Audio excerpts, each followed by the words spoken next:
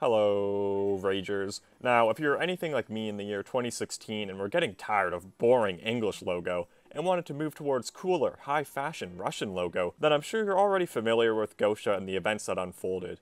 By now, I can only guess that you're expecting me to say, Gosha bad, upvotes to the left. But that surprisingly is not the case here, as there is a lot more to the story that I haven't seen talked about since the events unfolded, and if you don't know what I'm talking about right now, don't worry, I will explain everything shortly. In this video, I'll be giving an explanation as to what Gosha was as a brand, then I will explore the controversy that resulted in its downfall, followed by elaborating on what the designer, Human Gosha, is up to now. Although there are a few videos about this topic already, they're all pretty outdated from what I can find. Most were explaining the situation as it was unfolding and not after the fact when more information came out. So I figured as someone who doesn't have any connections to this situation, aside from owning a couple Gosha pieces that I'm currently storing in the archives in hopes that I can get somewhat of a return on my investments, I can offer up some viable info that will clear up any confusion and hopefully provide you with a better explanation as to what really went down.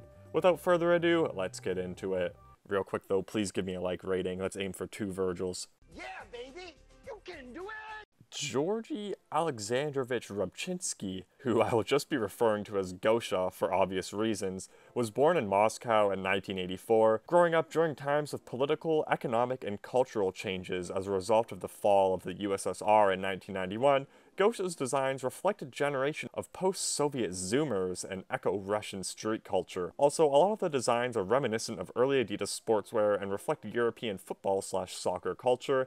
Back to Gosha as a person, he studied at the Moscow College of Technology and Design, and after he graduated in 2008, he founded his label, Gosha Rubchinskiy. However, it wasn't until the year 2012 when, get this, CEO of the Shoe with the Hearts on Them, Ray Kawakubo and the CDG family caught wind of the Gosha hype and decided to welcome Gosha into the Comme des Garçons family. CDG would handle the brand's production, sales, marketing, you name it. CDG really took Gosha under its wing and allowed for him to achieve international distribution and placement in notable stores such as Dover Street Market. Thanks to the help of CDG, Gosha began to really gain momentum and popularity. He was quickly becoming one of the most talked about designers in the streetwear and high fashion scenes alike. Further expanding on his already rapidly growing brand, Gosha went on to collaborate with a variety of well-known and established brands such as Fila, Kappa, Adidas Originals, Reebok, Vans, and even Burberry in 2018. On another note, Gosha was really into photography, which is interesting considering the controversy that would soon ensue upon him asking a younger model for pictures,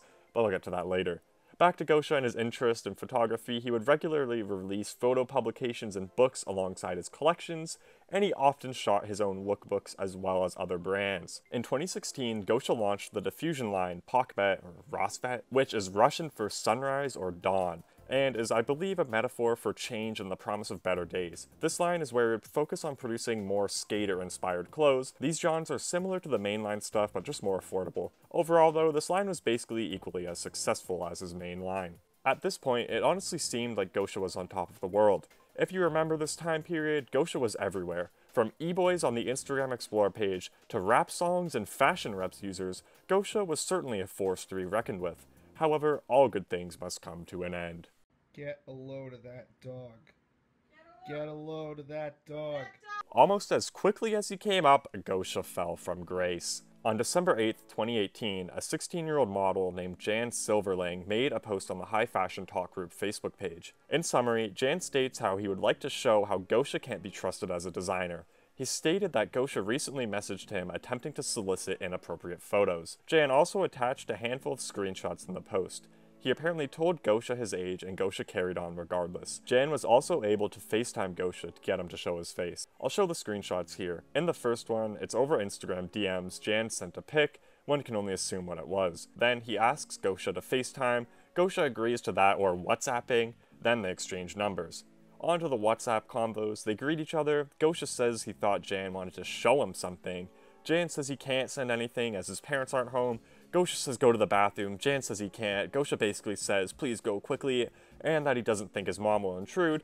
Jan says he'll go in when his mom is gone or try again tomorrow. Jumping forward a bit in the next screenshot, Jan says his mom is still in the bathroom. Gosha sends a quirky emoji, and Jan drops the bomb of, "You fine with that I'm still 16 at the moment?" And then he panders to Gosha a bit more, and Gosha ends with, "I'm waiting a picture." That's obviously a lot to unpack, but this is only the start. a lot of information was left out in the original post. The Facebook post was then shared to the HFT group's Instagram, where they show off the screenshots that Jan posted, as well as state that Gosha was trying to solicit pornographic images of the minor, and that apparently the deleted messages were more explicit requests, but Gosha redacted them. Additionally, this post was shared again on Diet Prada, which was at the time the account with the biggest audience and the most noteworthy call-out account within the fashion scene. And this is where the narrative begins to change. They post the screenshots of Jan and Gosha on FaceTime, as well as the WhatsApp screenshots. However, in their post, they claim that it is the 16-year-old fan and not the 16-year-old model, Jan Silverling. Obviously, this post gained a lot of traction, and emotions were certainly running high on all sides. So the social media cancel mob ensued, as this was 2018 during the height of the Me Too movement.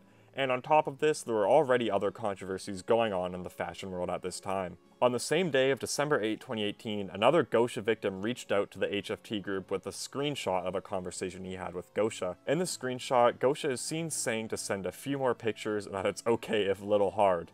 There isn't much to go off here, but one can only assume what he meant. The caption of the HFT group post states that the messages unsent by Gosha were of when Gosha said to send pictures without underwear on. Now, this post received some backlash, with many comments trying to dispute it and defending Gosha, saying that there wasn't any actual proof, and it's doubtful that Gosha would use his actual verified account to message kids asking for nudes, basically. On top of that, this was reposted to Supreme Leaks News, so by this time, it's safe to say a large number of people were already aware of this controversy. From there, a GQ article was posted on December 11, 2018 that further spread this news. However, they did include some information from a representative of Gosha.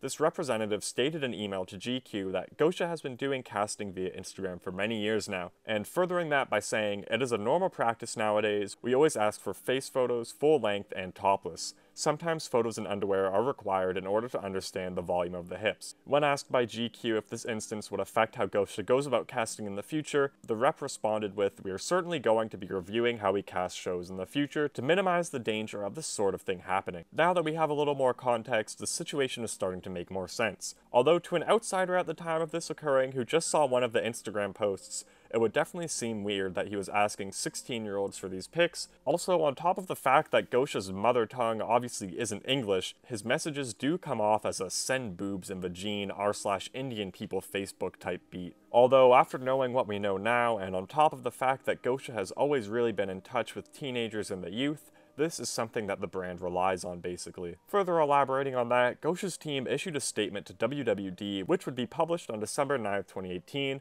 where they stated, "Gosha, throughout his career of 10 years, he always personally chose models for us. Participation of the professional models and common street cast guys always was important, not only in appearance but personal qualities." They go on to state that Gosha and his team have maintained many relationships with the models and their parents over the years. For instance, they say in 2016 for the Gosha show in Florence, teens from all over Europe arrived with their parents and it was a pleasant time. They say the brand is designed for a young audience and that they did not expect that it could be used against them like this. As you may have guessed, a variety of prominent figures in the fashion scene have spoken on this topic after it came out, such as Adrian Joffe, the president of Comme des Garçons International. He said, "I am deeply concerned about the events of today. Allegations which Gosha has empathetically denied. I abhor the mob mentality of social media and the guilty until proved innocent syndrome which seems to be the order of the day. While I deeply deplore the abuse of power in any industry, I am waiting for the whole truth to come out." And Olga Karput, the owner of the Moscow concept store KM20, who has carried some of Gosha's collections in the past, stated, "It would be easy to say that I know Gosha and that he is a good person and as a friend, and I can tell because I've known him for a long period of time. But besides our friendship, I would have to look at it objectively. When I look at the whole picture, I see a kid that got refused and wanted revenge. I mean, those texts are controversial, and if you would like to take it only from one side and create drama, I do not think it is correct, as nobody accused the kid of making up the whole story." And finally, the team issued a full statement in regard to the messages between Gosha and Jan via Hypebeast. You can pause the video if you wanted to read it all, but in short, it basically says that this was a casting call for a lookbook shoot. Jan sent the mail directly inquiring about the casting. Gosha FaceTimed him and asked for his photo to keep it on file. The statement also says that the messages we see in the Instagram posts were taken out of context and some were deleted in order to make Gosha appear bad, when in reality it was a simple request for a photo to felicitate the street casting. Gosha blocked Jan because he kept demanding an answer about the casting, and this is why they think Jan was trying to make Gosha look bad. And last but not least, in a now deleted Instagram post from Gosha on April 4th, 2018, they stated, we will stop Gosha Rubchinskiy as the brand you've known it, and that they'll stop doing seasonal collections, but very vaguely it stated that something new is coming. I'll touch on that more in a bit. Okay, wow, that was a lot to take in. I feel as if this whole situation was blown way out of proportion, and it just goes to show how quickly news spreads via social media and how easy it is for facts to get twisted. When taking a look at Google Trends, you can clearly see the toll this situation took on the brand's popularity. There's obviously a big peak in December when all the controversy was going around, but after that it falls off very rapidly. However, this would not yet be the end of Gosha, as he had other things planned.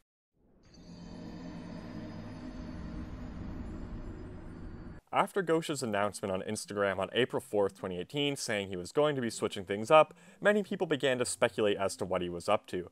In a GQ article published on that same day, it states that Gosha has hinted at being tired of doing season-to-season collections and has expressed a desire to switch to one-off projects. And Gosha himself has mentioned wanting to work on the Pokbet subline some more. Also, a CDG spokesperson told the Business of Fashion that they're working with Gosha in regard to creating new ways to produce and sell clothes. This all corresponded with the state of things back then, as CDG has just announced its direct-to-consumer brand, and how Vetements along with Alexander Wang were moving away from traditional ways of showing off/distributing their clothes. However, on February 2015, WWD reported that Gosha would be launching a new project entitled GR Uniforma.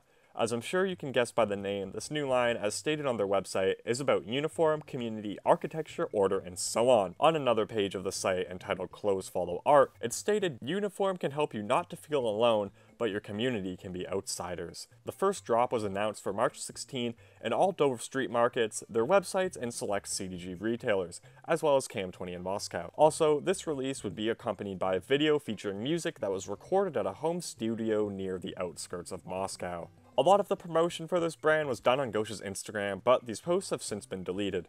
However, GR Uniforma has an Instagram of their own, which is still very much active. Taking a look at some of their pieces, the notion of them having a community feeling is very apparent. Also, the Russian youth and sportswear influence is still evident throughout the collections. On Essence's website, they state that Gosha is trying to define a streetwear uniform, and that each release will serve as a chapter belonging to a yet-to-be-completed play. From 80s-style windbreakers to utilitarian-inspired menswear items, this brand is still very Gosha, if that makes sense. Also, I recommend taking a look at the GR Uniforma website, as it's pretty interesting and gives some more insight in regard to how they're integrating music and art into the clothing. Currently, they're on their third collection with no signs of stopping.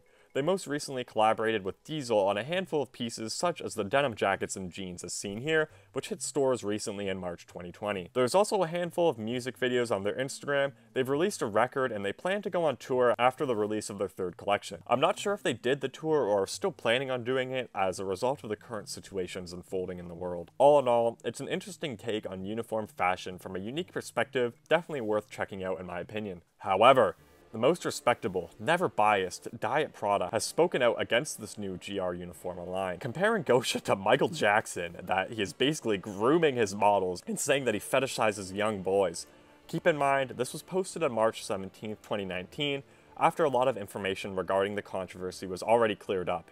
Also, one of the models that Diet Prada features in this post to claim that Gosha is partaking in Nazi literally commented saying that all of the rumors are BS, that Gosha respects his models, and that there's no proof to back any of this. Also, I almost forgot to include this, but in July 2018, Gosha unveiled another one of his many fashion endeavors, a new collection for Pokbet or Rosvet. This collection is further influenced by Russian youth and skater culture. There are a variety of typically streetwear-related garments and even more skate decks with the usual Gosha flair and Cyrillic symbols. A few of the pieces feature standout/pretty straightforward phrases such as "it will be different" and "it's not Pokbet," as well as "the sunrise is not far behind the mountain," which is a reference to the meaning of Rosvet, which in English is sunrise. Gosha also launched a new store for this brand. The store's name was Okra by Tyler the Creator, after the, I'm not even gonna try that one, subway station where Moscow skaters would often meet.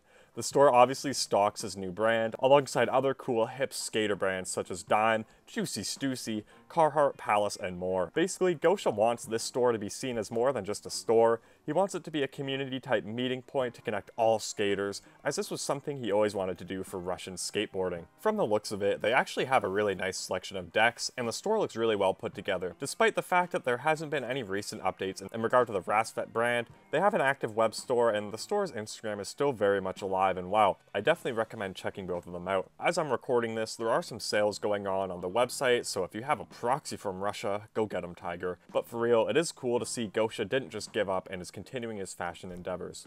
Well, I'd say that's about it. Thank you for watching this far. Hopefully you were able to maybe learn something new from this video, or hopefully it just cleared up any confusion that you may have had surrounding the Gosha controversy as well as what he's up to now. All in all, let me know your thoughts down below. I'm interested to see what different people have to say, as there are many stances to take in regard to the end of the Gosha brand. Anyway, thank you for watching, stay tuned to the channel for more content, and feel free to check out my Instagram. Later, Ragers. Yo, Pierre, you wanna come out here?